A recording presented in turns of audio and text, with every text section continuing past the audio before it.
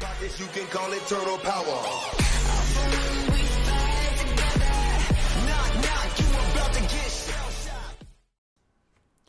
What is going on, guys? HoldenRiot here, and today I wanted to cover a little bit about the HP Reverb G2 specs, system requirements, and what is included in your package or in the box.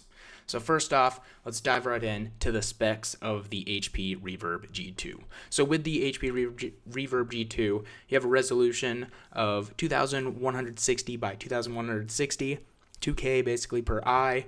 It's LCD panels with RGB subpixels, 2 by 2.89 inch.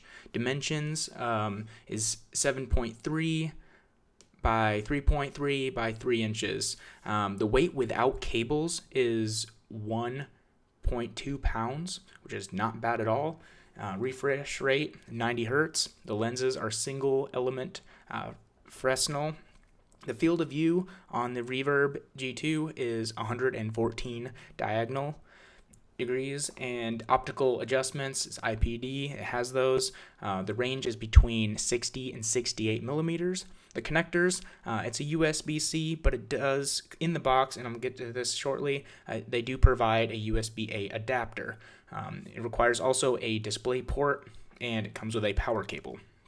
The cable length is 6 meters, tracking is quad onboard camera, no external beacons, controllers, it has 2 controllers, and the audio is off-ear headphones. They're phenomenal. It has a microphone, which is solid, and the pass-through cameras. So right here, you can pause the video if you wish. This is just a chart comparing the HP Reverb G2 to other popular VR headsets currently on the market. Okay, so what's in the box? In the box, you get a headset. There's 2 controllers. You can also order the headset without controllers. Headset cable with breakout box, and a 45 watt power adapter, which is essentially a standard notebook charger. Display port to mini display port adapter. You also get a USB-C to USB-A adapter, a 1-year worldwide warranty, and also covers dead pixels, which is great, a manual, and a pouch with the headset and 2 pouches for the controllers. You also get 4 AA non-rechargeable batteries for the controllers. I do recommend that you invest in some rechargeable batteries, and I'll have a link for those and options for you in the video description below. So with the G2, you also want a solid graphics card. At least a GTX 1080 for best performance possible. In the description below, I'll also link a site where you can compare your graphics card to a 1080 to see where you fit and where you fall.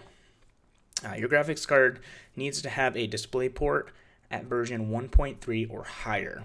This is important. And no HDMI using an adapter or lower version display port will not work for you. So if your GPU is listed in the system requirements article, then you're safe. And that will be linked in the video description as well. It is also recommended that you have at least 2 by 2 meters of play area, so you can play without needing to worry about hitting anything. But if you're more of a simmer and don't plan on, physically moving, then that's perfectly fine too. Everything you need is absolutely in the box. You don't need any base stations. You don't need any Bluetooth dongles, and you can play Steam games on the headset, and you can even play Oculus games using Revive, which is really neat. I've got that set up. That will also be in the video description for you if you're interested. So again, you can pause the video at this next spot, but here is just a list of GPUs that can handle the HP Reverb G2 at full and half resolution. So this is some good information for you to find out if the Reverb G2 is a good fit for you. It is 100% worth the money, in my opinion. I've had a really good time using it and reviewing it.